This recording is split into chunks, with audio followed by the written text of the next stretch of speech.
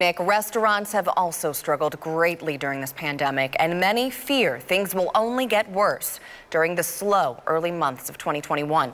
But the return of one annual event could help get some through this difficult time. It's Restaurant Week in Kansas City, and 41 Action News reporter Jordan Betts is sharing why it is so important to support these local eateries.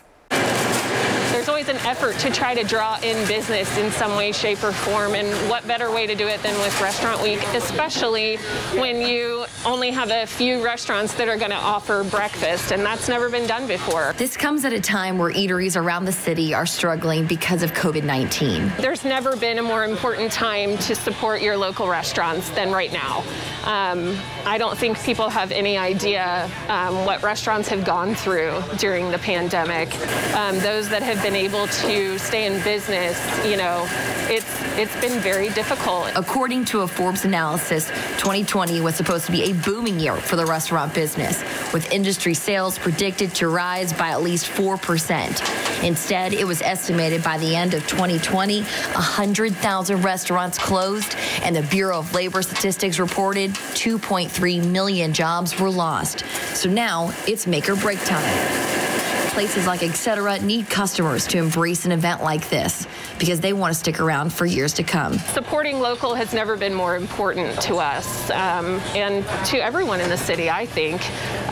So definitely go local, try something new. In Kansas City, Jordan Betts, 41 Action News.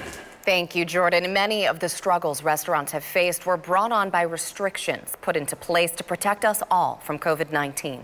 It's been a long road filled with twists and turns, as we all know, with those restrictions as they continue to change. Beginning in March, on the 18th, restaurants and bars here in Kansas City were told to shut down their dining rooms, leaving them to run exclusively via pickup and delivery. Just days later, those restrictions were expanded to Jackson, Wyandotte, and Johnson counties. It wasn't until May 15th that reopenings began, allowing limited seating.